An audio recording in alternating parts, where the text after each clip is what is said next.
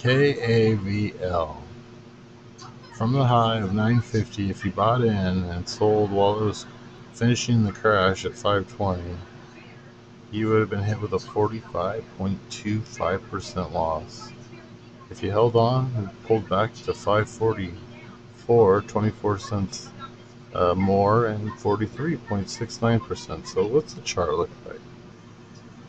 Alright, here we go, and we get some consolidation here in August, and then it's just been a nice little ride up for the last 3 days, and then today took a big dump. So from the low here, really from the low up, from the top of this to the low, what's that percentage? Because that's pretty big.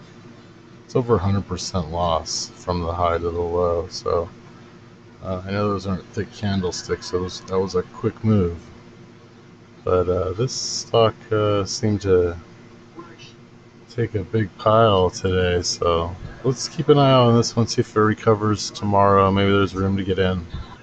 Next one, MRSN, Mersana Therapeutics, really was consistently taking this, and there was some great consolidation here, but just couldn't hold the top and crash for whatever news reason or whatever happened. But this is a mess right here, and that's gotta hurt. APLS. APLS, 9 days in a row that it's had here. And really, yesterday was pretty big, and today was huge. But then there was look at this pullback. Investors figured that's the bottom and decided to start buying pretty heavy. IMPL, 23% loss today, it says. So the open was right in there, about $20, and the low was about 15. So yeah, I could say that's about 25% there.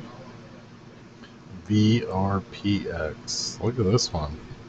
Some nice huge highs. I remember this company. They hit number one, and that was probably the day there. And look at the pullback. So people taking profits. Let's go over to VLON. Let's do this last one here. Look at this nice staircase to heaven, and then nice big pullback today. People wanting to take some profits really in here, but there wasn't a lot of bulls around at the time, it looks like, and that's the ticker must have slowed down, and people started to panic. So hope you enjoyed the show. Biggest winner, KAVL. Biggest epic winner, loser. Biggest loser, epic winner. I'll figure it out, but you know what I'm saying.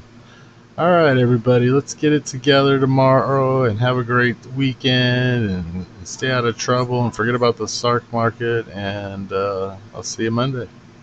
Take care.